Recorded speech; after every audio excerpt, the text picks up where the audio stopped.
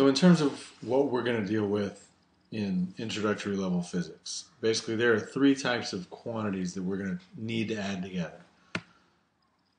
We're going to add together scalars, we're going to add together vectors, and we're going to add together something known as phasors. So for each of these, there's a difference in what matters. So for scalars, the only thing that matters is the amount. Scalars are basically numbers. They can be positive, they can be negative, they can be zero, but they're just a number.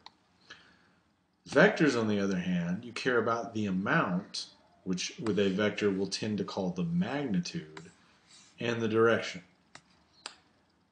So the fact that you may have two vectors that are exactly the same magnitude, they have the same length, the same amount, but you get a different answer when they point in the same direction versus pointing in opposite direction versus being perpendicular to each other.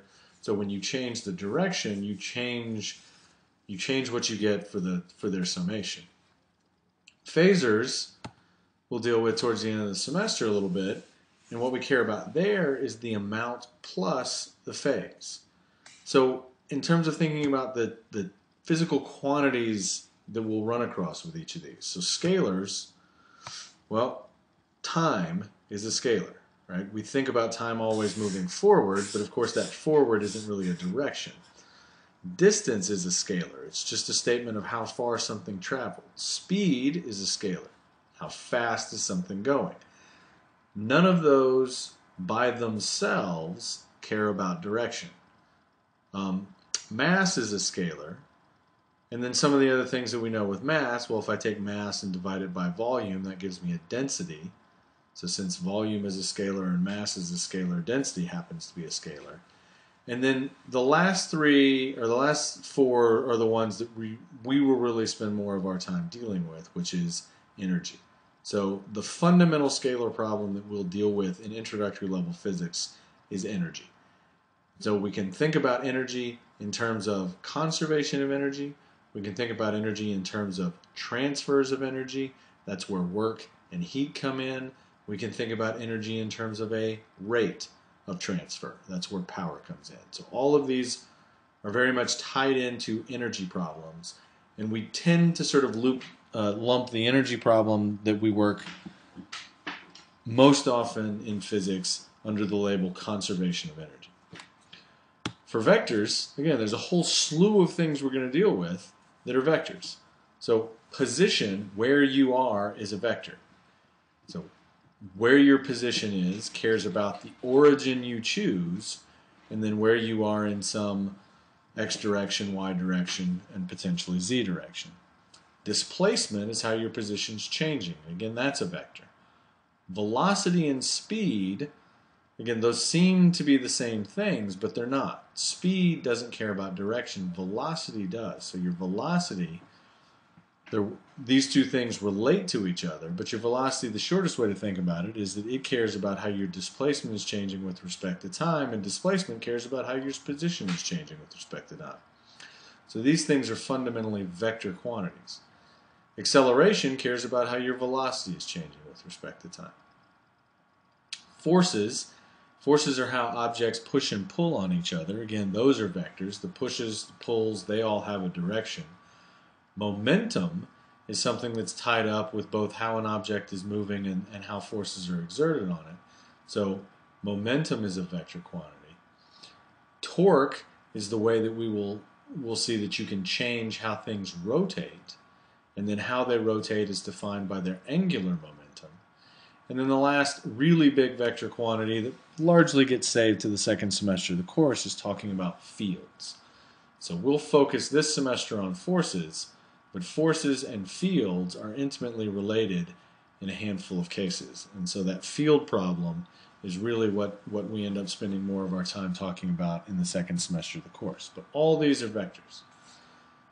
We've got a shorter list for phasors, but basically phasors are what we're dealing with when we're dealing with waves. So what the phase difference is between two waves will tell you how much they add together or cancel out.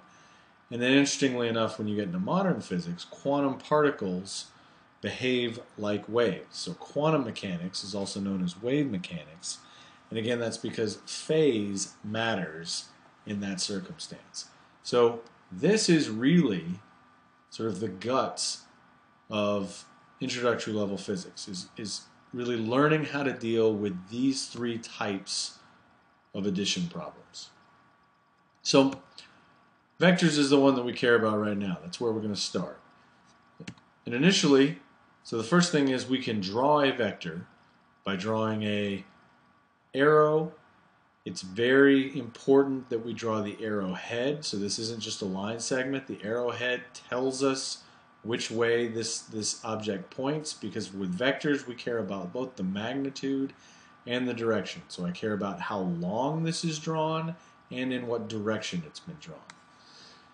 In terms of notation, if I put this little arrow over A, that tells me I'm talking about vector A. If I want to talk about the magnitude of vector A, there are two ways that I can denote that. I can either leave my vector A notation and put it in absolute value sign. That means the magnitude of vector A. Or I can take what is clearly a vector quantity and just drop the arrow notation. So both of these are ways that we denote the magnitude of vector A. We'll also talk about the x and y components of vector A. And so the x component of vector A is given by a sub x. The y component of vector A is given by a sub y.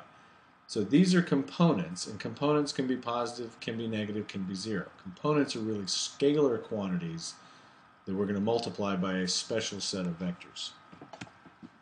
All right, so when I still think about vector A here, one thing I'd like to be able to do is to describe it. And so one way to describe a vector is to report its magnitude and direction. So I might tell you that vector A has a magnitude of 12 meters. So we'll just assume this is a drawn to scale vector that measures a magnitude of 12 meters and happens to point in the positive x direction.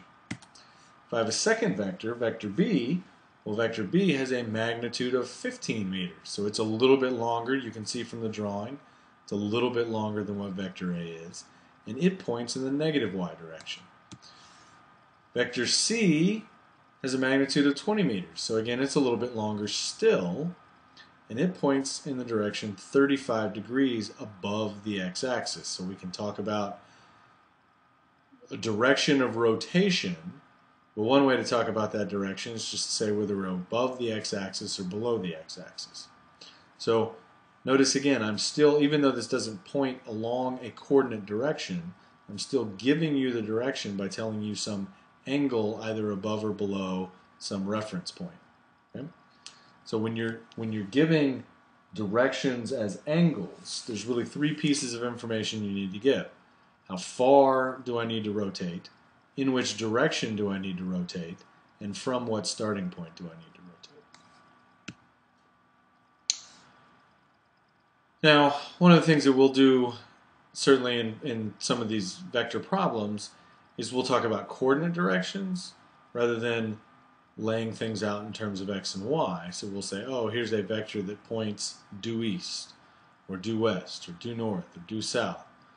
Or we can make it off at some angle. And so again, here's just sort of the way cardinal directions lay out, right? North, south, east is to the right, west is to the left.